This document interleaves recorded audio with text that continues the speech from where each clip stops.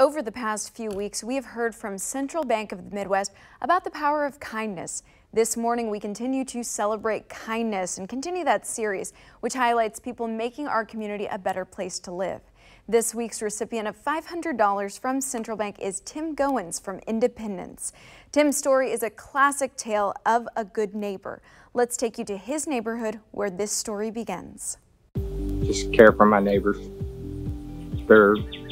Some are working extra, some work early, some work late.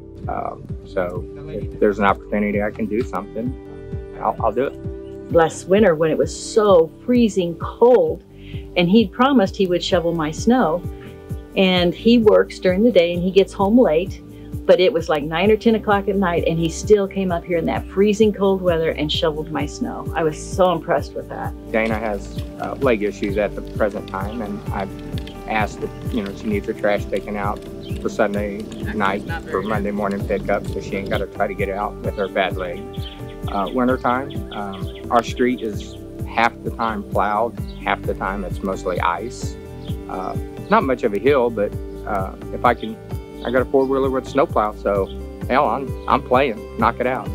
And Miss Hillary here with us is going to show you what we've got for you. So on behalf of Central Bank of the Midwest and KCTV5, we'd like to present you $500 for your random kindness. So. Tim, we're really excited for you, and we can't thank you enough for what you're doing for the community. Thank you, guys. Thank you. You're welcome. Thank you, dear. Uh-oh, I think I'm getting a hug. Thank you for all you do. Anytime. Don't you cry. I haven't seen anybody as dedicated to serving other people as Tim. And of course his wife was sick for a long time and he still kept up his service to the neighbors. Lost my wife in March, so they brought over food, asked if there's anything they need. Ready to take me fishing anytime, just say the word, let's go. We have a really nice neighborhood and it's really calm and quiet and there's no drama. And I just think that he contributes to more than that. He contributes to a nice atmosphere.